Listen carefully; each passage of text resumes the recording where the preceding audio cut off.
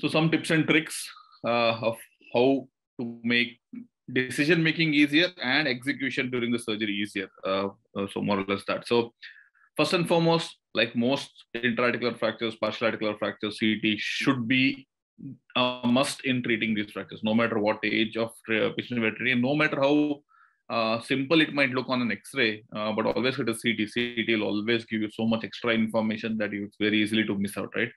So unlike previous years, I think nowadays CT is pretty much readily available at almost all places in India. So that should not be a concern in getting a CT. But we as treating surgeons should make a habit of telling that yes, this requires a CT, no matter what. We'll start our planning only once the CT is done, because trust me, yes, short circuit classification is the commonest used and even asked in your exams, but I might say the old short circuits, not the new short circuit. The old short circuit classification, to a certain extent, just told us about how to treat, in the sense whether it requires a screw or a plate. But the classification that most of us fall back on, the working classification, is this Confring Lewis 3-column classification, because that makes understanding of the fracture so easy that once you decide that what all are injured, it becomes very, very simple, practical to decide what approach to be used and what plate has to be done also. So that's what we need to follow, and for that a CT is a must. So to simplify things of those who are not aware of this, the Mercedes-Benz from the, just a minute, let me just highlight that. Yeah, from the midpoint until the anterior border of the lateral condyle, then 120 degrees each. So you will divide it, the proximal tibia, into 3 quadrants. So that's the medial column, that's the lateral column, and that's the posterior column. Then the posterior column is divided in a midline in posteromedial and posterolateral. That is just to see whether we will require posteromedial, posterolateral, or both fixations, right? So once the axial cut is taken, and which cut do you take? You take the cut where the fibular head is just seen. Okay, so that's the more or less at the level of the articular surface, and we need to see whether there is depression, split, or both, and which all columns are involved, because all those columns need to be tagged. So also this particular system of classification helps us to determine what was the mode of injury that the patient had. Now, all posterior column fractures means that the limb was in flexion when the patient injured his limb, and all anterior, very anterior limb part were in hyperextension, and somewhere in between is extension. Okay. Plus a medial column fracture tells us it was in varus. Lateral column fracture tells us it was in valgus. So the limb could have been in varus, valgus, flexion, extension, hyperextension also. So all these things can combine, and we can have a certain degree of combination and involvement of certain parts of the columns. So why it is important? Because now we can imagine that if the limb was in, say, varus, that means his lateral structures are stretched at least, right? So we need to start thinking whether the lateral soft tissues are also involved, whether the lateral column, lateral collateral ligament, the posterolateral corneal structures, all those are damaged or not. We can start looking out for that. Similarly, if the limb was in valgus during injury, that means the medial structures are tensed, it is stretched. So the patient, along with the fracture, can also have an MCL injury. Similarly, can have an ACL, PCL injury, all these things. So it becomes much easier for us to presume what all structures may be damaged, and it helps us in better assess the patients. And if it is there, definitely it warrants some or other type of a treatment. Yeah.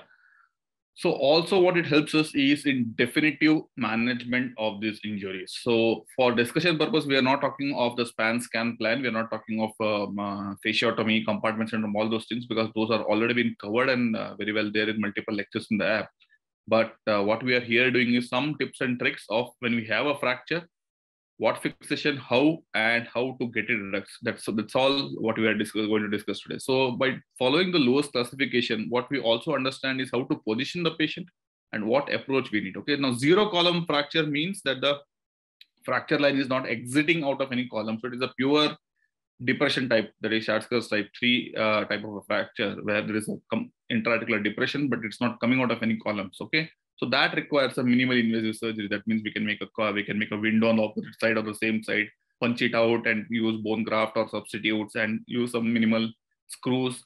Some people even do it with arthroscopic assisted reduction and fixation. So all those minimal invasive techniques can only be done if it's a 0-column fracture. The moment a column is involved, that is the fracture line is exiting through either the lateral, medial, or the posterior column, that means it requires some sort of internal fixation with the, preferably with a plate, with a buttress plate or whatever, depending on what the fracture is. But it does warrant a sorry, formal open reduction and internal fixation. So one column fracture, that means either the lateral is gone or medial is gone or posterior is gone. In posterior, it could involve only the posterolateral or the posteromedial. So depending on that, if it is only medial and lateral, since these are in the anterior part, we can position the patient supine and can take an anterolateral, or we can take a medial approach. And if it is posterior, we can take a Lewis L-shaped approach. If it is only a posteromedial, then we can take a posteromedial approach or medial approach. So we'll come to that thing. So if it's only posteromedial, once again, we can take either in supine or even in prone, doesn't matter. So depending on the surgeon's comfort, we could do either of these. If it's a 2-column, it is mix and match of this, and 3-column, then it requires buttressing from all sides, okay? And the position could either be 2 positions, that is prone and then supine, or it could be a floating position.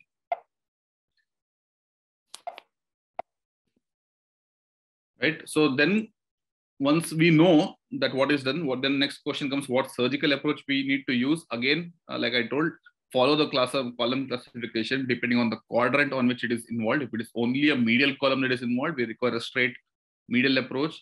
If it is a posteromedial approach, posteromedial column that is involved, it requires a posteromedial approach. This could either be done in patient being in supine or prone.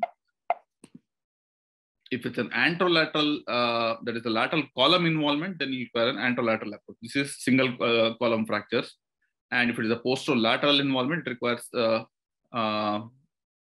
usually posterolateral column injuries are not, they don't come in isolation. Okay, so they are more often than not having one more involvement, either a posteromedial or an anterolateral or even a anteromedial. Okay, so when there's an isolated posterolateral, we can go posterolateral approach. But usually it is associated with some other injuries. So depending on what other injury is there, the surgical approach is thus decided. So if it is a posterolateral with posteromedial, then we can take a Lewis posterolateral approach. Patient is prone. A single approach, we can tackle both posteromedial as well as posterolateral. If it is along with anterolateral, the best approach would be to position the patient laterally. A single approach that is called a Frosch approach is the single skin incision, but deep down we have 2 surgical windows to work with, one anterolateral and one posterolateral. So both the anterolateral part as well as the posterolateral part could be approached and fixed with Frosch approach. And then in isolation, if it is there,